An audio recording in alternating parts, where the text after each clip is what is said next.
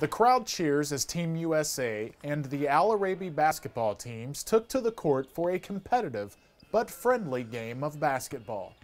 Oh, I think it's great. I think, like I said, this is a positive sports event. We get a chance to come together on just positive grounds.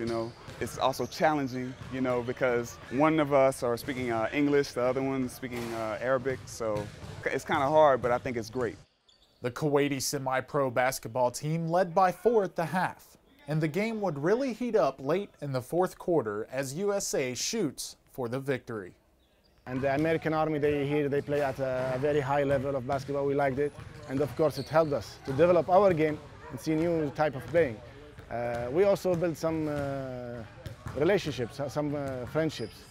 Although the scoreboard showed a winner, the real story is what's in the future for this lasting partnership. We're looking forward to play again with them. We loved it. We loved the game. We had a great time here. Team USA won the game with a final score of 80-70. Reporting from Camp Arifjan, Kuwait, I'm Army Sergeant Rick Bush.